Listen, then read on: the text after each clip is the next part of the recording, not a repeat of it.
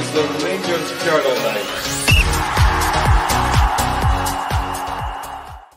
Evening everybody and welcome to post-match reaction for Rangers 2-0 win over St Johnstone in the League Cup. Doing this tonight in collaboration with Stands of Ibrox. I'm joined by my good pal Curry. Curry, how are you feeling after that, pal? A wee bit better. 3 points up the road, mate, eh? Well, it wasn't even 3 points. I know, I'm taking the piss. How are you feeling overall about it? But Right, well, I had about 3 hours sleep last night, so I need to apologise to everybody. I'm uglier than I normally are. I've got a face like a burst couch with dirty washing stuff in it. Absolutely shattered. But I'm happy, mate. It's what the fans deserved. We needed that. We really, really needed that. Obviously, the players did enough. Manager and the club needed it. But I think if this had went any other way, I'd dread to think about the fallout that would have caused. But no doubt we'll go through all the game with yourself. How was your day, mate? I hear you were at work. I was at work, but I managed to catch it. Thought they played all right. Overall, I'm happier that in an attacking sense we opened St Johnstone up fairly easily, I would say. Happy to see Danilo get 45 minutes under his belt. I thought he had some good movement, some nice touches.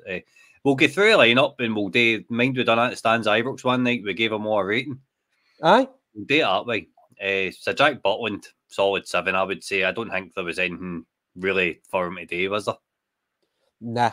I think he had maybe one safety mate just over the bar, and there was one that came off the post that he was close to. I don't know whether it would have went in, and then right at the end he made himself big, and the St Johnstone player, I'm sorry I don't know his name, ballooned it. I think he just panicked.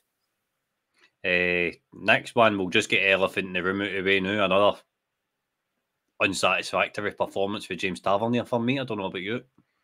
Hold on a sec, mate. I'm about to punch my dog. Give up! I see you. She's down my feet clawing at me for attention. Right, I know. She's just trying to distract you for Tav, mate. That's what she's doing. Aye, she knows. She's like, don't you dare slag your Tava. Well, I know for a fact I'm going to piss at least one person off that's in chat. All right there, Dig. How you doing, mate? So that's another game. The Captain Calamity, Captain Doolittle, Captain Piss Poor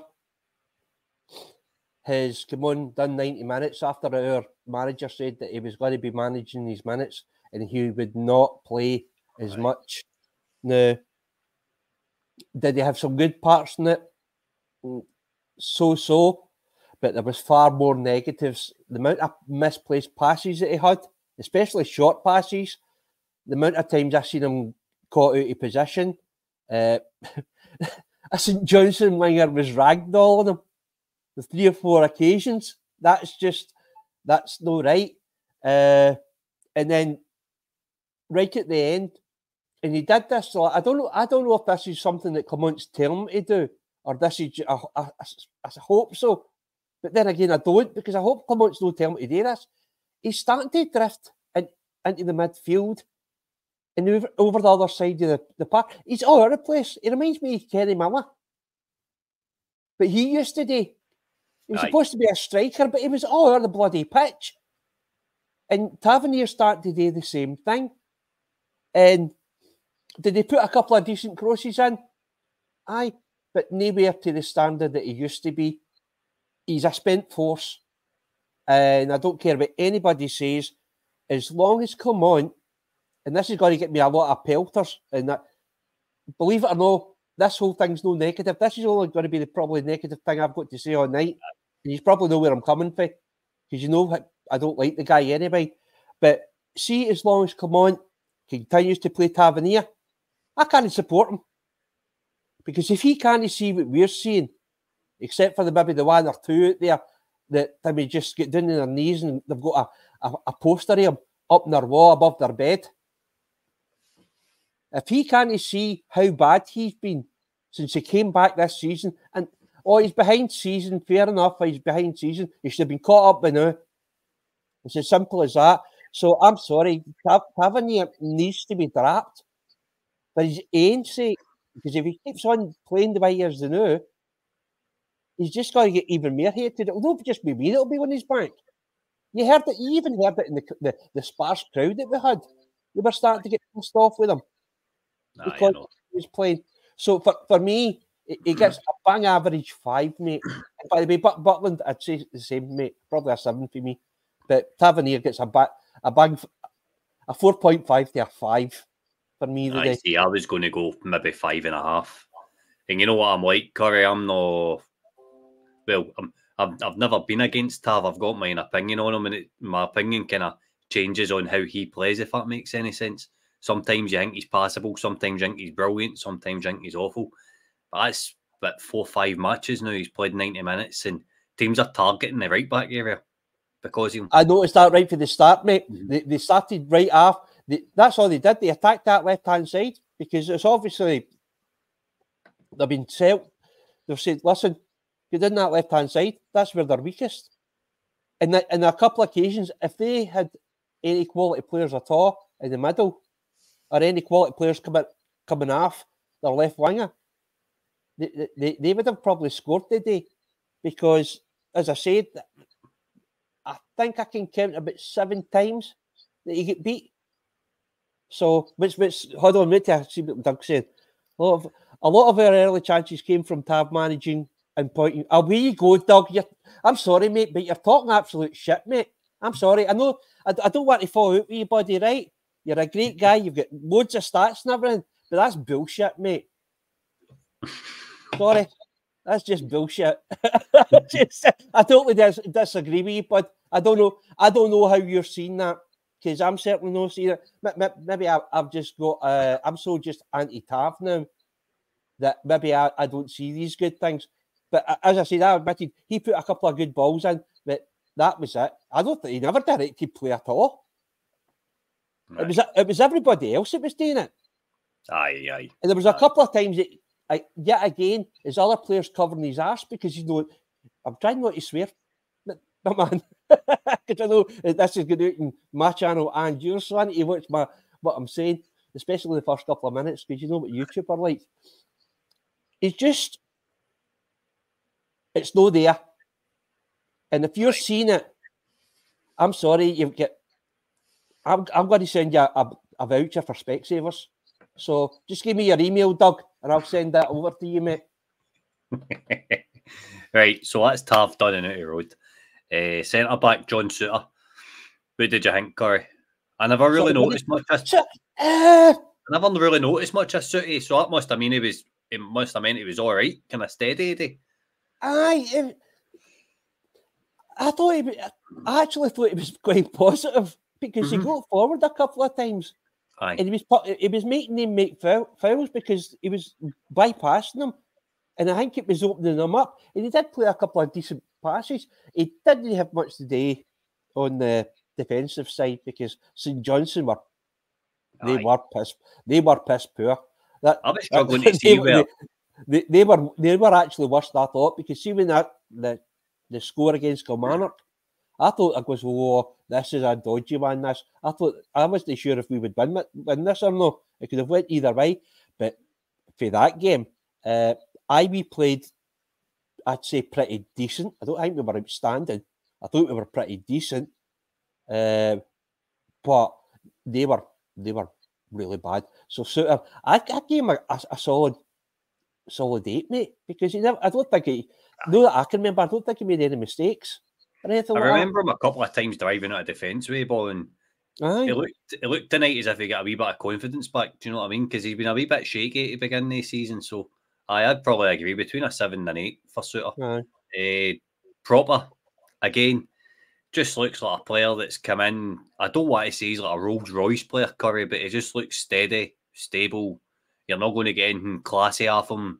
You think he's just going to do basics well, isn't he? Well, I was thinking that he went off. Right. I was like, no.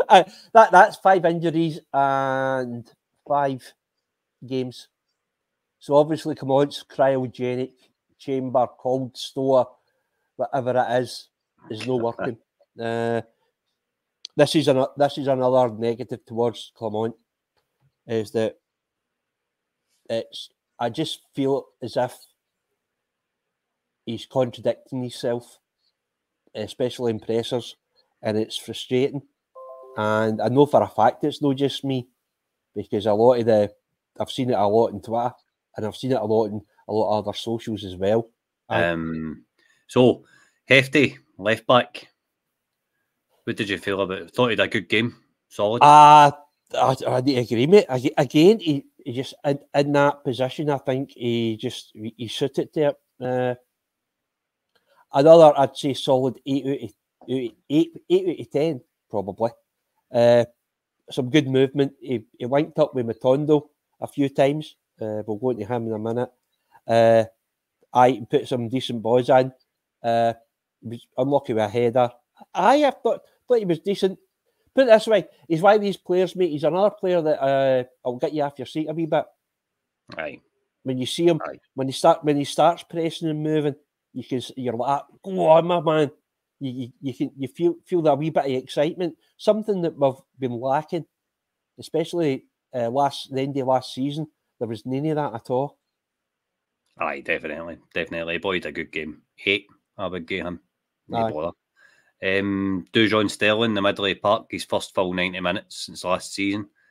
How did you think he got on? I don't think he was as present than he normally is, mate. I don't know whether it's because he's getting shifted here, there, and everywhere now. I don't know what's happening. I know a lot of people prefer him in midfield, but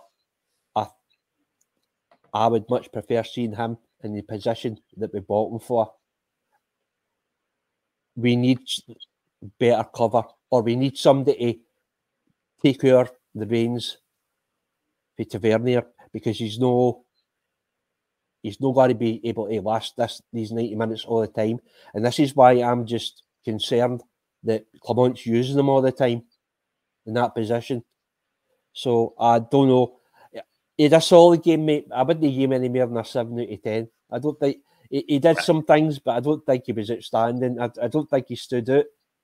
I mean, for much of the game, there was wee flashes there, here and there, but I don't think it was a brilliant game for him.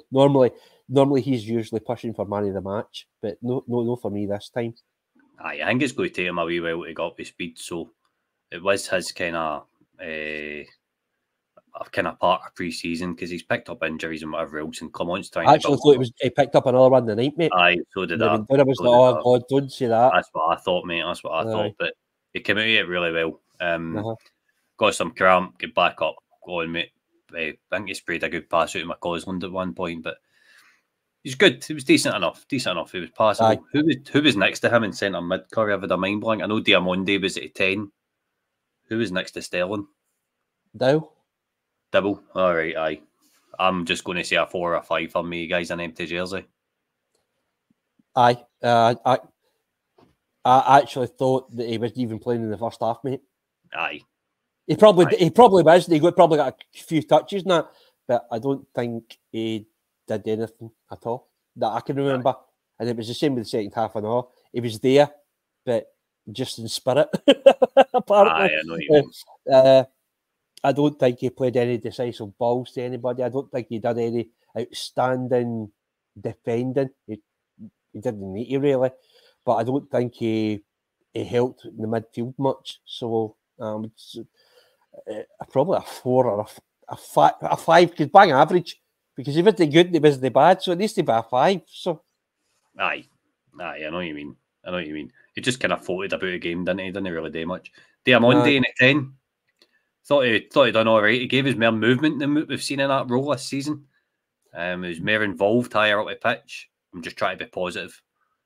I'm still on the fence with Diamonde, mate, right? I thought last season he was absolutely tremendous. I thought he was going to be one of the stands out, say, this season.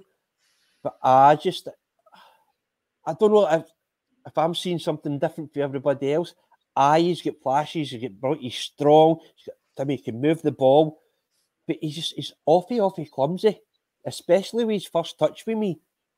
Because it comes in and it goes away. He manages to get it because his physicality, because he's so big and lanky that he manages to get the ball and that. But then it slows the play down and it ties the ball up. And he's stretching for a lot of balls. And I'm just scared that if he does it, he'll either get a sore one laid in by somebody coming in, or he overstretches. It's just, I don't know. It's still early in the season. Is he going to get better? I hope so. I hope he pulls off the form that he was last season, because he was one of the shining lights. So I'm hoping that form comes back. But I don't think that he was brilliant. Again, it's another, he was the brilliant, but he was the bad. So it's another say 7 out of 10. So he was better than average. Rabbi Matondo on the left-hand side. Now, hands up. I know he's inconsistent. I know he does a one-half, but I need to disagree with LT's comment at the beginning of the pod. Yeah. He's saying he's just coming back for the game. Couldn't believe how bad Matondo was, an empty jersey, and he's on 28k a week. Can't confirm or deny whether he's on 28k a week or not. I don't think it would be that much. Maybe in the early 20s region, but not 28. But I thought Matondo played well today. Thought he had a good game.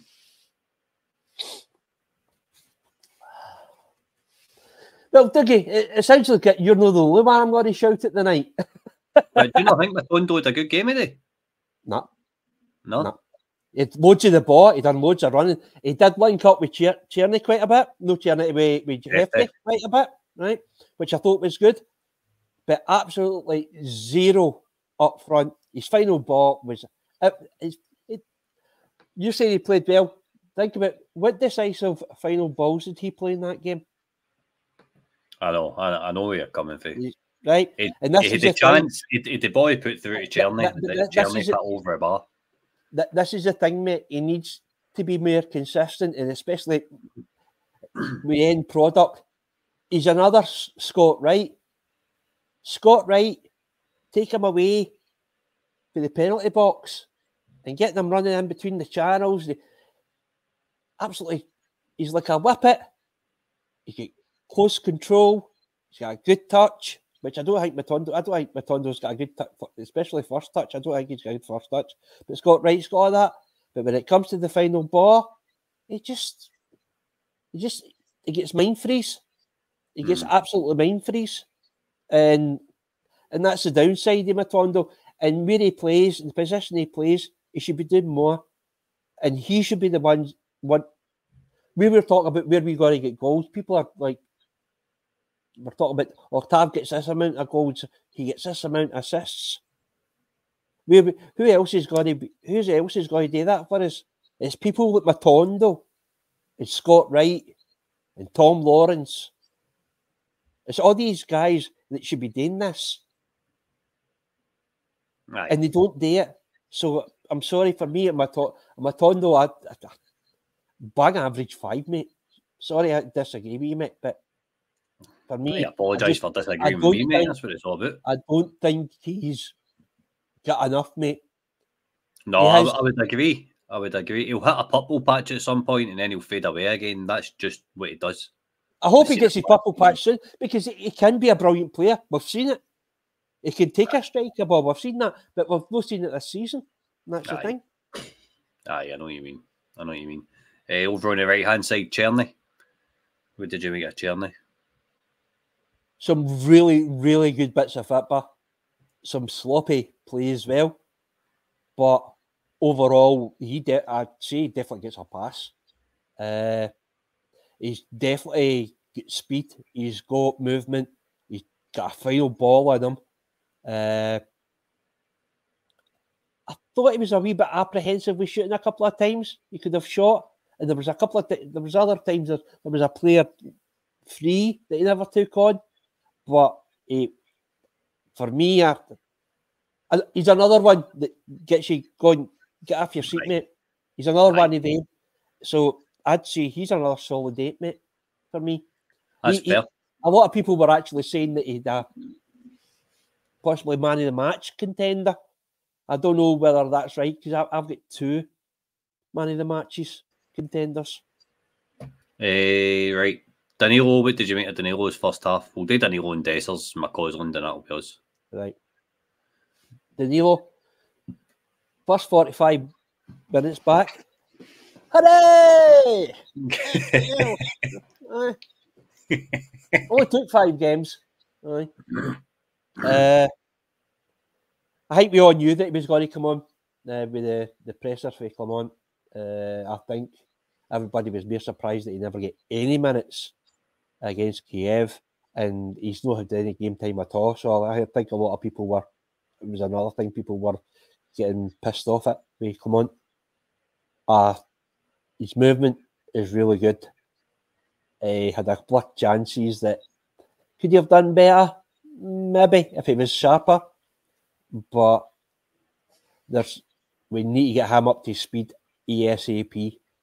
For me, he needs to get up there because I think we've seen it later on when a certain guy only get 45 minutes and what he can do. So I'd give Danilo, I'll give him this is going to sound really bad. I'm only going to give him a 6 because that's only because I don't think he's up to speed yet. And there's a lot of room of improvement, I think, once he does come into it. Well, put it this way, at least he was the Olympic. Hopefully it will come with fitness. Right, what about Big Dessers? Big Dessers, potential man of the match. He scores the first goal that probably helps us out and puts us through. He was a Dessers. Remember the Dessers when he first came here? When he just used to be a pain in the arse for defences. He wasn't great at scoring or anything like that, but defences found him hard to defend against him. I think that's what he did at this game. I thought his movement, that goal was absolutely superb. The way that he ran in and got that, the referee totally fucked that up. He totally, I don't know what Stuart was moaning at, or I think he was, it's not a foul, it should have been a goal, but the referee shouldn't have blew the whistle. So I don't know if it was a foul, which would have went to VAR, it would have went to a penalty, surely, because it was the boy that fouled Dessers. But the thing is, I'm just glad, because remember last year, when, not quite the exact same thing, but the player kicks Dessers and he falls out. We lost a goal because of it. This time, whenever, I've got absolutely no idea but the referee Timmy was blew a free kick for them. That was just totally baffling. But I'm glad for a change it went our way. It wasn't an unfair Timmy decision.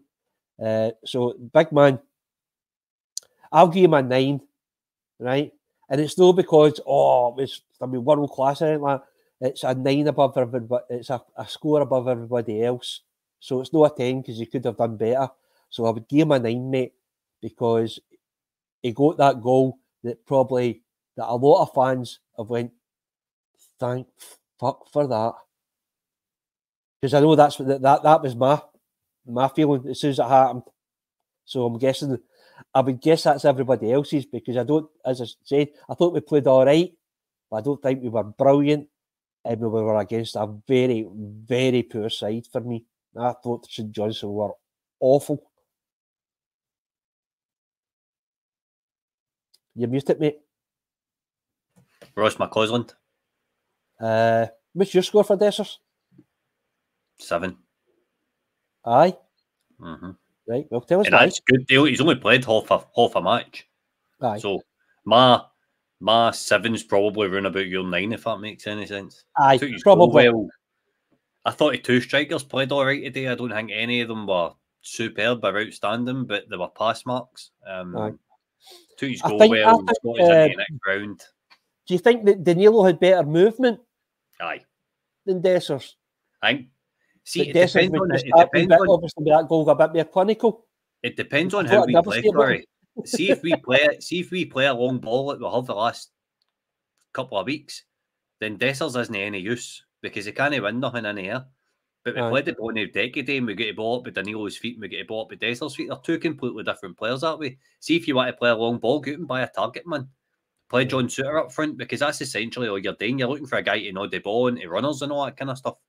And touch it around the corner and all this kind of stuff. But will you do me a favour, mate? Will you put up Paul's comment, please, mate?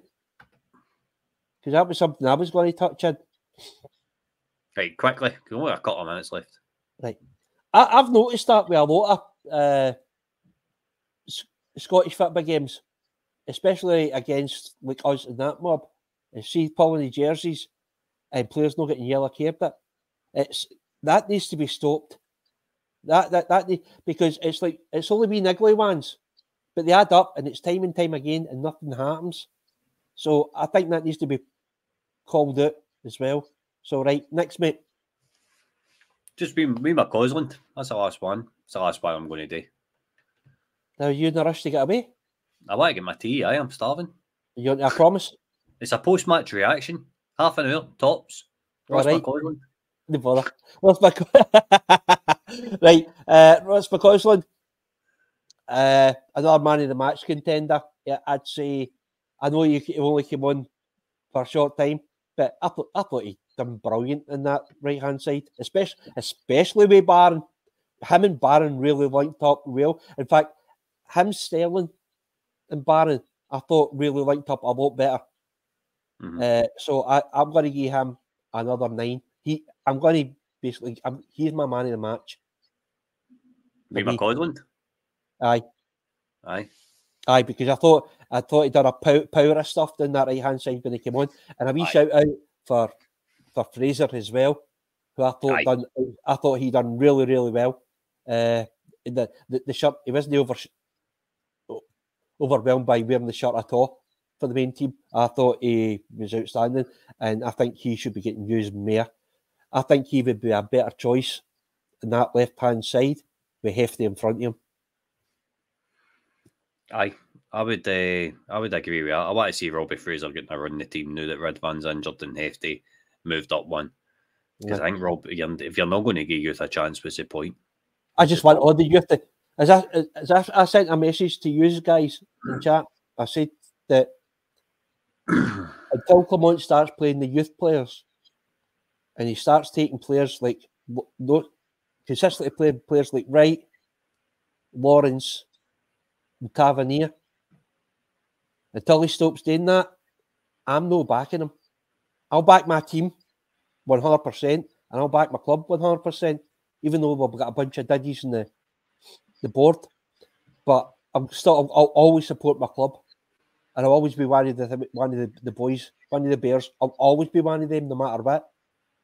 But I'm not going to back a manager that can't see what the problems are. And it's the exact same. I can't back a board that can't see the problems that they're causing. So that's my say on it. I thought I'd get that, just vent that wee bit out, mate. Oh, fair enough. Right, well, Curry, cheers for coming on, mate. No bother, mate. Absolute pleasure. That's short and sweet. Aye. Short and sweet, your sex life. Haha. Aye. Good laugh. You might be due one of them rashes again anywhere out part. Yes. I'm glad because this one's clearing up. Right, everybody, that's us wrapping things up for a night. Curry, when's your next pod? I'll be tomorrow night, mate. Tomorrow night. And I'm hoping that if you're available, maybe I'll get you on and then you can do some shouty, sweary stuff. I'll see what I can do. I'll see if I can get on, mate. Yeah, but if no, I'll give the boys a shout and see who's available. And if David's available, I'll just be a solo with me. And obviously, everybody will avoid it like I play because no doubt I'll just spend an hour shouting. If you got a time, anybody can. It'll probably be about 8 o'clock, 8:30, something like that. Roughly about the same time. I'll head on over. Just come out to Stands of Ibrox. Just most of you know where it is anyway, because I know every single person that's come into the chat, as they always do, because they're absolutely brilliant. So I'll see you there, and thank you for coming, and thanks for the invite, mate. No problem at all. It's always good to have you on, pal. It's always good to have you on. Man. Hey everybody, thanks for tuning in, and we'll be back on Monday night with the analysis of tonight's match. Rangers progress into the next round of the League Cup with, thankfully, a comfortable 2-0 victory over St Johnstone. Hopefully it's the first of many and things start to turn now. Always remember, guys, every night is Rangers Journal night. Cheers.